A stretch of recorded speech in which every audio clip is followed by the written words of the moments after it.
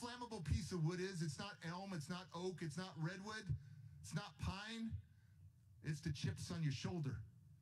And I got all these explosive chips on my shoulder. And she starts telling me, you got to start flicking this stuff off. You got to let go and grow. You got to be better, not bitter. And she goes, Derek, I want you to feel some love.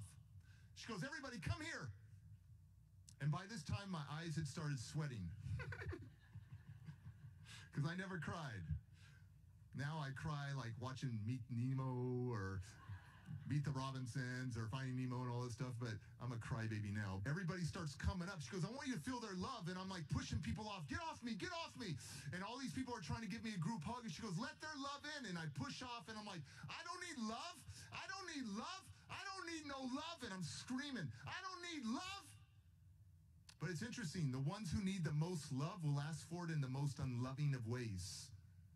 I needed love. But my walls were going up, and a guy comes from behind and grabs me, and he's holding me, and I'm cussing at him, and he's riding me like a rodeo bull. And another guy shoots in, I'm sandwiched in between these two guys.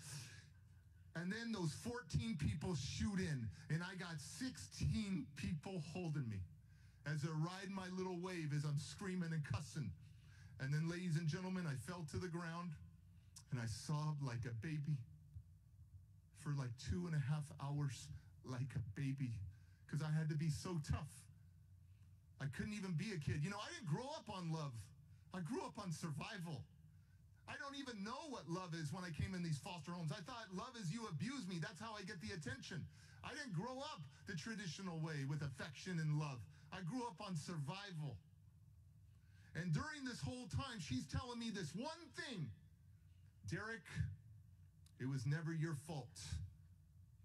It was your parents. They were out of control.